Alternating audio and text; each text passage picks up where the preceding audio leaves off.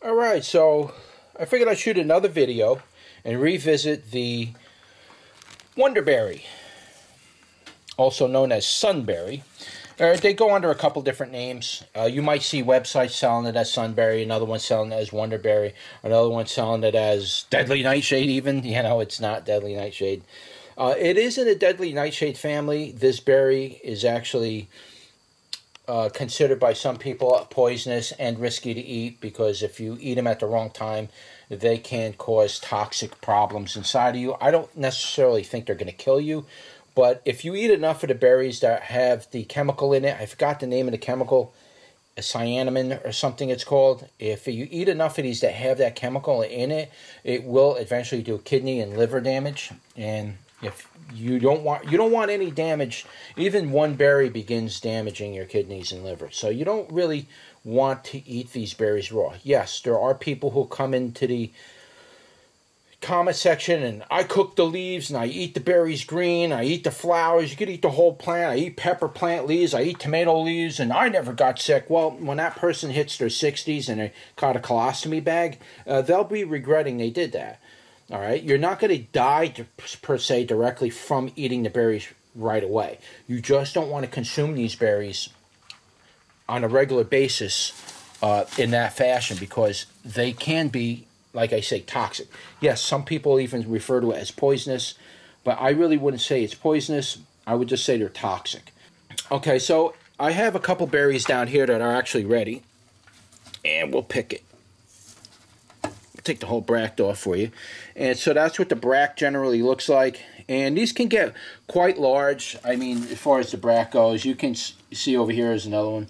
They can get as many as, oh, I don't know, 6, 8 of them on there. I've seen them, when the plant gets really big, it produces really huge bracts. And these berries are on there. And so one of the ways you can tell if they're ripe, and this is the easiest way to do this, sometimes they're not totally ripe. So one of the easiest ways to tell if they aren't ripe is you simply squeeze one of the berries. Yes, you're going to get a little gooey on you. Now, you see how it's all kind of green on the inside? That's not totally ripe, but it's good enough. You're not going to get sick from that. Okay? You won't get sick from it. In fact, I'm going to eat that one. I would say wait till they're a little riper than that. You don't really want to eat them when the seeds are still green on the inside. The inside will get like a bluish color to it. That's what you want to look for. All right, so if they're not totally ripe, you can't eat them. You're not going to die, but you don't want to eat a lot of the ones that still have a lot of green seeds on the inside. You don't want that. The other determining factor I go by is that simply you push on it and the seeds come right out. The softer they are, the riper they are, the safer you are. Very simple process. Very interesting flavor. It has a nice sweet, almost tastes, it's very hard to explain this, but the sweetness almost tastes a little bit like NutraSweet or Sweet and Low type of artificial sweetener. It almost tastes like that kind of a sweetener. But the skin, after you get all the seeds and that sweetness out, you kind of chew on it a little bit. The skin has like a tutti fruity bubblegum flavor to it. It tastes a little bit like Wrigley's fruit. What is that called? Wrigley's Fruit Loops, fruity gum.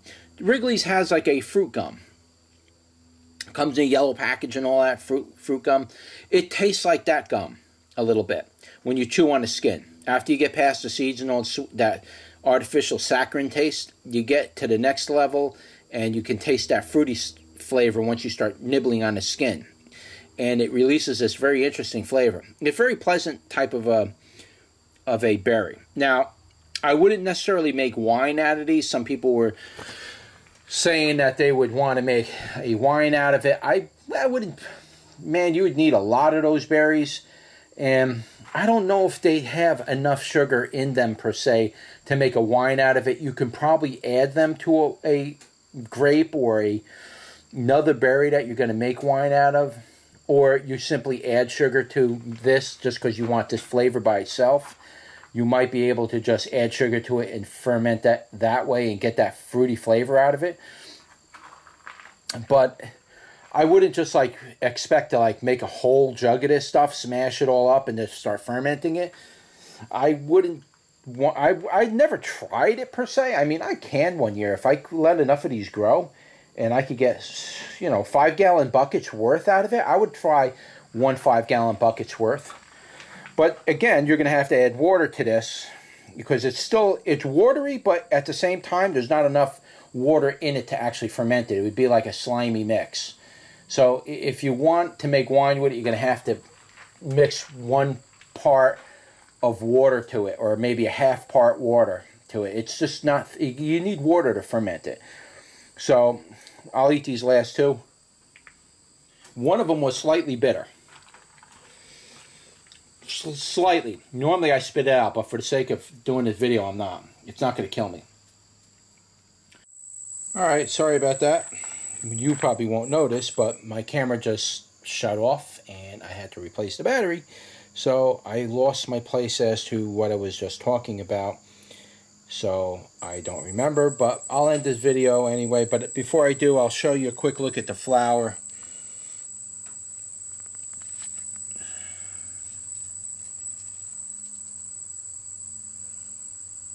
Okay, that's what the flower looks like. And again, this is what the leaf looks like. I'm pretty sure I showed you that. And the plant structure itself is just kind of it grows like a tomato plant, kind of, but it's a mix between like a tomato plant and a pepper plant. Its stems are like a pepper plant, but it's long and viney like a tomato plant. It's just a strange kind of plant. It is in the Solanum family too, by the way. So, yeah, I don't recommend eating the berries if they're bitter or if they're hard, or don't eat the green berries. I'll split a green one open for you. You see what it did? You see all the things shoot out? See those seeds are green like that? Get in the light if I could. See that? You don't want to eat them like that. And believe me, I don't even want to taste test one of those. So, yeah, as long as if you let them ripen, you're good to go. And you shouldn't have a problem with it. And they go by the name of Sunberry or Wonderberry. I think there's another name for them too, but there's a couple names. They're all the same thing basically, so I don't really know of any difference between them. I've specifically bought Sunberry and I specifically bought Wonderberry, and they are basically same exact thing. So alright, so that's just a quick video on the Sunberry, and if you like this video, don't forget to like, share, and subscribe, and I will see you on the next one. Take care.